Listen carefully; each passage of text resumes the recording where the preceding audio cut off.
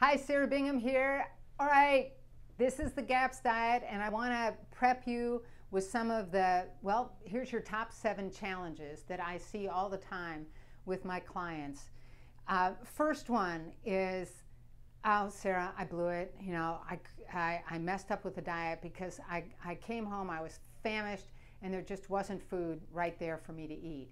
And that is a big problem, and I want you to know that one of my 13th commandment is, thou shalt not leave home without food.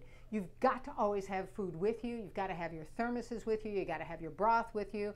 And you've got to have food quick at home, even if it's frozen veggies and some frozen leftover meat. You can throw those in a pan, put some water in there, heat it up in no time, and done. You've got some food that you can eat. But you never, ever, ever want to be low on food. So when you cook, cook massive amounts so that you always have something to eat. All right, challenge number 2. I call it freaking out. Okay, the first 3 days can be tough. And if you, some people just go, oh my gosh, this is terrible. I feel horrible. How can I do this? You've just got to know that you got to stay the course, or your child looks like they're dying. Your child has decided to go on a complete food strike. That child hasn't eaten anything in like 2 days. And I promise you, I've never lost a kid. But to a parent, this is really hard. And often parents fold day 2. Hang in there. Day 3 and day 4, change. I promise you. And all of a sudden, a kid who has never eaten anything green in his life is asking for seconds on broccoli by day 4, 5, or 6. So it does happen, and their taste buds do change. But you have got to stay loving and peaceful and hold them and tell them, yeah, it's hard, and it's hard for all of us. We're all doing it together, and I do highly recommend that. At least you do it with your child, and just hang in there with them, all right? So this is not a punishment. This is nothing. And you always, with your children, want to put out a smorgasbord of food and let them eat whatever they want to eat. So the first 3 to 5 days can be rough. Just hang in there. Don't allow it to throw you off, all right? Third challenge, family resistance. Sometimes moms or dads have to carry the flag themselves because their spouse just doesn't want to go along with it.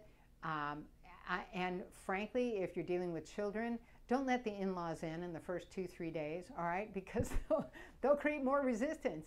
Just know that you've got to hold the flag, carry on. It's only 3 to 5 days that you've got to really hang in there. And then what I usually see is family members, spouses, whatever, they see the difference in you, they see the difference in your children, and they go, wow, okay. And the resistance starts to melt because you cannot deny what's before your face. So that's exciting. Point number 4, constipation, a big one. If you have tended toward constipation your whole life, I promise you, you will probably have to deal with that. Now, if you've been using support mechanisms to help you poop every day, we take those away during the GAPS diet, which means that what we're trying to do is get your gut to do it on its own.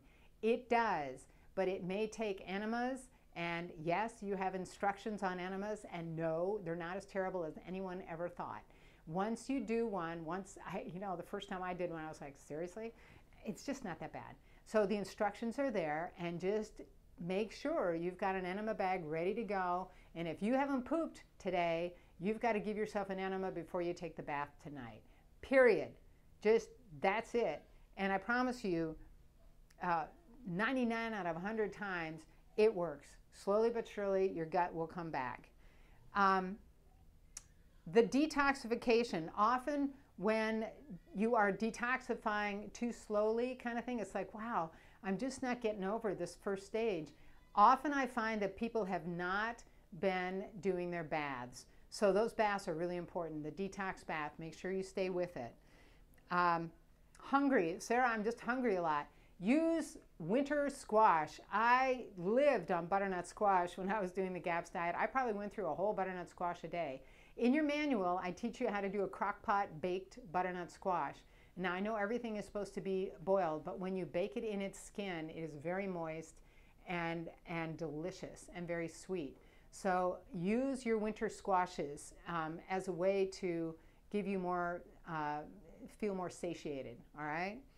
And then the whole not enough food. You've got to make sure you've sourced your food. You've got freezers loaded with food so that you never run out.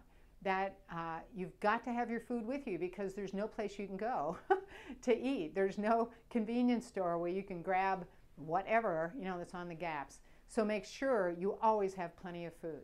So those are your 7 challenges, and I'll be back with your top 3 mess ups.